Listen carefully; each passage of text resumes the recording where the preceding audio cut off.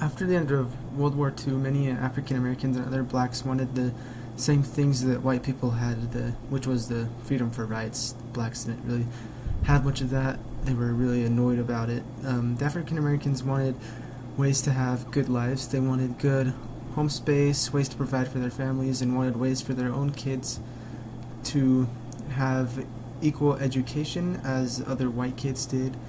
But during this time, it was very hard for the blacks to get and other African Americans to get what they wanted as easily as the whites did. For the whites, these dreams were very simple to them. They were easy to get them, but for the blacks it was different because just that they were a different color. African Americans were not the only people at this time who wanted to have some sort of freedom. Asian Americans and Latinos also wanted to pursue their own dreams with no problem because of their race. During World War II, many African Americans had many successful campaigns for rights.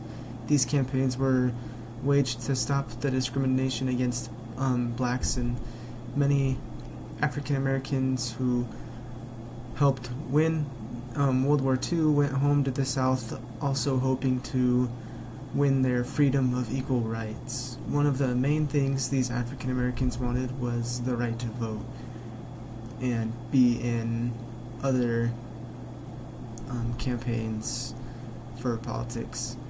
One of these factors was, many factors led to the president making a decision to finally help the blacks gain their rights. One of these factors was when a senator from Mississippi ran for a Democratic re-election.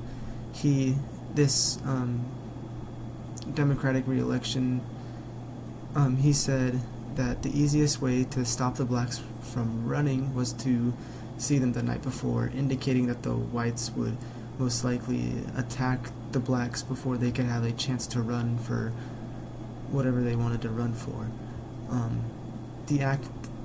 This act allowed for President Truman to create the President's Committee on Civil Rights. One sign that helped show that black rights were changing was when an African American baseball player was able to enter the major leagues for baseball. Soon after, many more campaigns were seen to stop segregation everywhere. The main areas included schools and buses. After World War II, many African Americans moved to the West, which expanded black population in the West from 4.9% to 5.4%, which was about 1 million African American or black people in the West. Because of the high population, many boycotts were present due to segregation. After many years of struggle, African Americans were finally able to get the equal rights they've been wanting for many years.